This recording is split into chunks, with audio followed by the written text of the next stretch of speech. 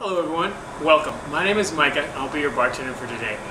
Today we're going to be making a fabulous New Year's cocktail, the first one of 2012 for the Province newspaper, and I thought I'd do something to reminisce about the excellent year that I hope you had, or to sort of forget about it while you're sipping this cocktail and start focusing on having an excellent 2012. So we're going to be making the Last Goodbye. Now this is an excellent cocktail that's really savory, really nice with some fresh orange and some cherry brandy flavors that are going to complement our Courvoisier, which is a nice rich French cognac.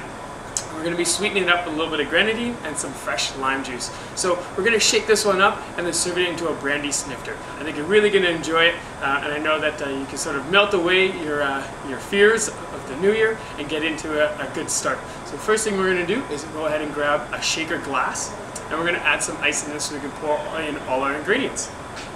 So we have some ice into our shaker glass, and then what I want to do is go ahead and add in our Courvoisier VS Cognac.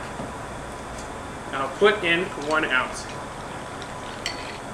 And then we're going to add in a 1/4 ounce of triple sec, which is an orange flavored liqueur. And we're going to go ahead and add in a 3/4 ounce of Bowls cherry brandy. And then I'm going to put a 1/4 ounce of grenadine right into our mixture, and we're going to shake it up with it.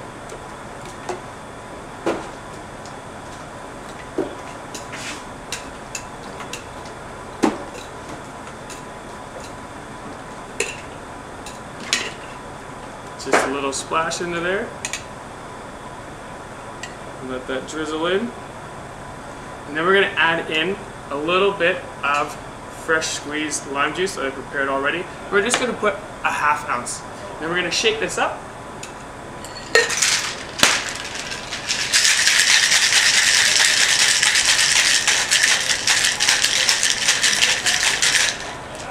So it gets nice and frothy and chilled down.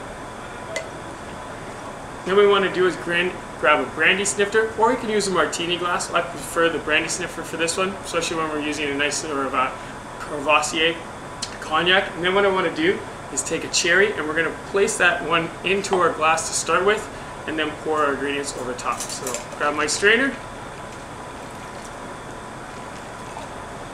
and strain it all in. So there you have it, our last goodbye to a great year and celebrating the next. Until next time, cheers.